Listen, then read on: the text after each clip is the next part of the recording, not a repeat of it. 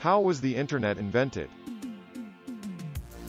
It really needs no introduction. The global system of interconnected computer networks known as the Internet is used by billions of people worldwide. Countless people helped develop it, but the person most often credited with its invention is the computer scientist Lawrence Roberts. In the 1960s, a team of computer scientists working for the U.S. Defense Department's ARPA Advanced Research Projects Agency built a communications network to connect the computers in the agency, called ARPANET. It used a method of data transmission called packet switching, which Roberts, a member of the team, developed based on prior work of other computer scientists. ARPANET was the predecessor of the Internet. However, after the ARPANET, many anonymous Internet geniuses that emerged made the Internet come to the state it is in now. I think we owe them a lot.